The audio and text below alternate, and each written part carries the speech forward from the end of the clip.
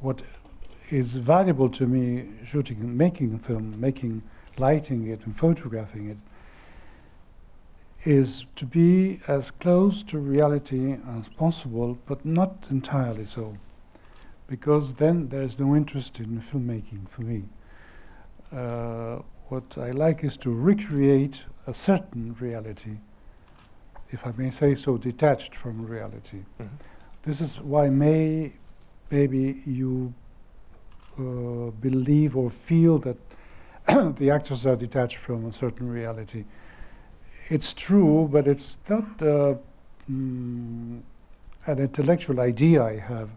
Well, a bit, yes, of course, it has to be intellectual. I have to think about it. But I think it's almost, I would say, a natural thing for me. It flows out naturally for me to read several times and to understand a script and try to already imagine what it should be looking like later on.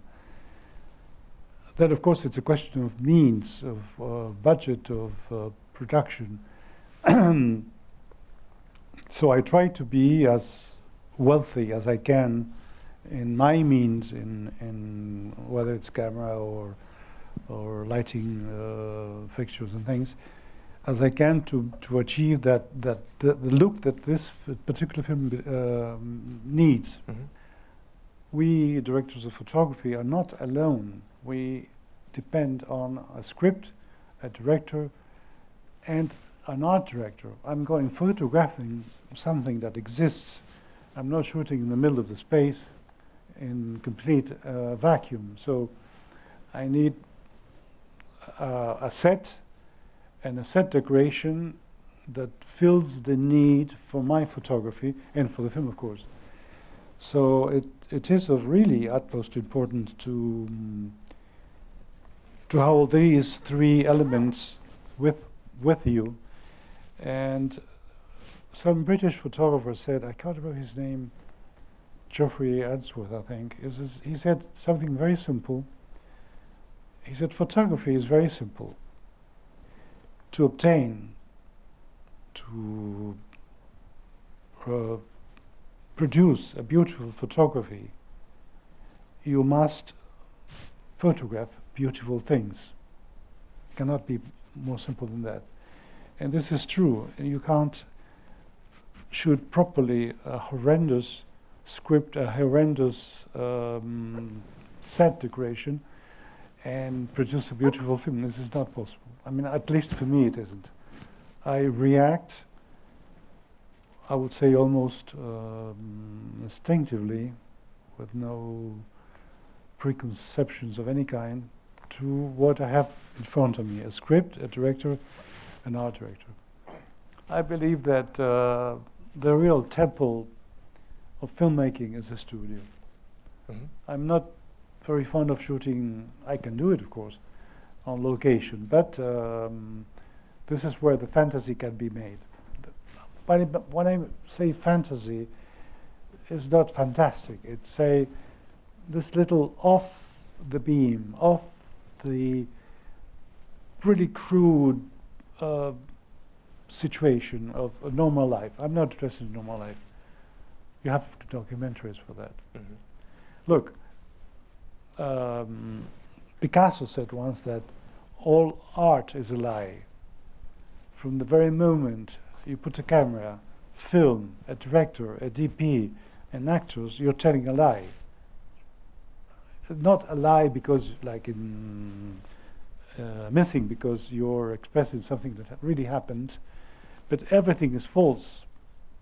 So if we must be false, let's go all the way, but in a good way, in a positive way. I have this theory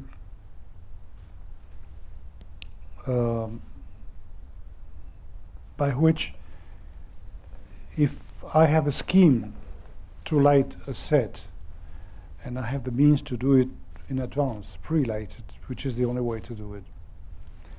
It's very difficult to improvise. I can, but they have to be small sets, otherwise you waste too much time.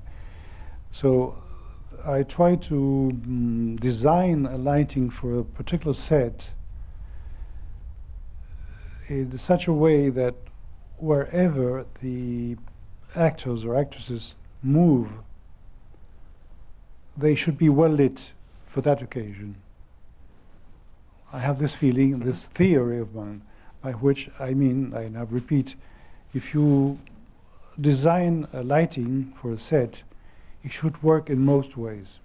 Of course, with certain differences, sometimes you have to add a light or take out a light or whatever. But you should be able to, for example, with Raúl Ruiz, it's very important for him to be able to turn around, if possible, 360 degrees. Now, it's very difficult to light for such an enormous, well, a complete circle. Just to mention, Raúl Ruiz is the director of Klimt, for example, and Le Temps Retrouvé, the Marcel Proust story. For example, in Le Temps Retrouvé, unfortunately you won't see it tonight, but it's a film that has many, many special effects, and not one single frame was done in post-production. Nothing at all in camera. That's it. With special lenses, with the same things that Méliès used 100 years ago. My influences were, or my, let's say, my the basic things on which I thought or hoped to produce myself were coming actually from the Soviet cinema and the Italian neorealism, and also the special realism of the British cinema. The French Nouvelle Vague we admired, but it didn't very much influence me, actually. But nevertheless, you went to France in 1970. I went to France. Why France then? Oh, it's a long story. I admired the French cinema. Excuse me. But I went to France to make a film. I didn't go to France because I chose it. I chose it afterwards. And I'm glad of my choice. But I had to make a film, and parallel to that, when I left Brazil, there was a coup d'etat within the already dictatorship, military dictatorship. So I didn't want to go back to that. And then later on, I could also neither go back to Argentina because it became also an impossible situation. So I stayed in France.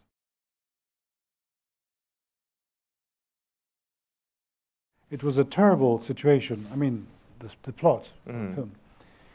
And one thing that I was impressed by was Romy Schneider's performance. And I said to her, I can't light you as you would light a star because it's not the situation to do that. It would look horrible and completely out of context. And she said, go ahead, please, go ahead. And I really murdered her with light. But it was the right thing to do. Not throughout the film, sometimes not. But it's an exquisite, I would say, combination of her work, her acting, with my lighting. They blended together somehow. It's a miracle. It doesn't happen all the time.